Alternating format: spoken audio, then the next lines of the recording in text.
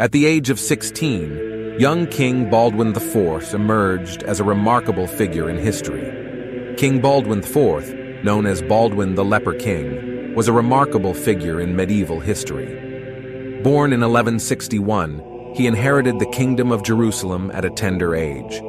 But here's the twist. Baldwin faced a formidable adversary, a disease called leprosy. A young king, determined and defiant, facing not only the challenges of ruling a kingdom, but also battling a relentless illness.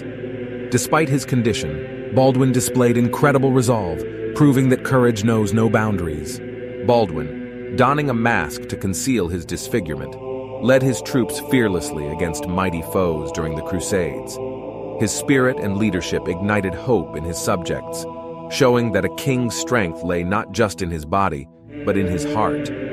In the heart of battles and negotiations, Baldwin's famous words echoed, "I would rather be a king with one hand than a subject with two." These words captured his indomitable spirit, rallying his people to his cause. Baldwin's legacy shines as a beacon of inspiration, a young king who defied both political odds and personal adversities. His story reminds us that true strength lies not only in physical might, but in the unbreakable determination of the human spirit.